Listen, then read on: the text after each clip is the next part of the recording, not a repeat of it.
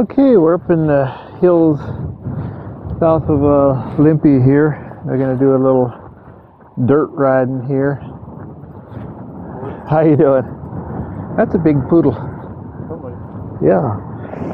And anyway, I was gonna go over some of the information on this bike, upgrades I've done before I get it all dirty here on the trail. So, first thing I put on here was this Topeak bag. And it's been real good. It has the panners that fold out and down, you know, if you need extra storage. I've already done the grocery store a couple times and worked pretty good. And then I got this spring seat post here. You can see it going up and down. And this Lagoon gel seat I got at Walmart. It's actually been one of the better seats.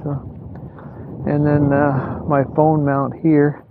You can see me on the camera down there, I think. And I got some an extension bar here for when I mount my camera goodies and whatnot, just for extra, because you kind of run out of handlebar room there. And then the mirrors. I've got the left side, the big mirrors, the glass automotive grade mirror for traffic, and then a little spot mirror on this side, the handlebar mirror. That was easy to put in, just little razor blade and cut out the end there. Let's see, I don't think I've got any other upgrades as of yet. I'm thinking about doing the 52 teeth sprocket there, but for right now it's pretty good. Oh yeah, I've got this handlebar extension, stem extension I guess you call it. And that's really been good, because before I was kind of hunched over being tall, and now it's just pretty much a straight up ride, so I really like that. So that's basically the upgrades I've done so far. And we'll go get this bike a little dirty.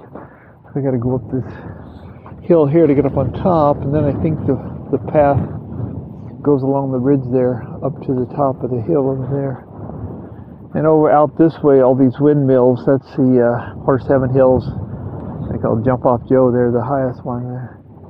And it looks like all the wheat fields and all that are greening up. So bit of a good spring. Now it's windy out here, so I don't know how my mic's working. So anyway, let's get going.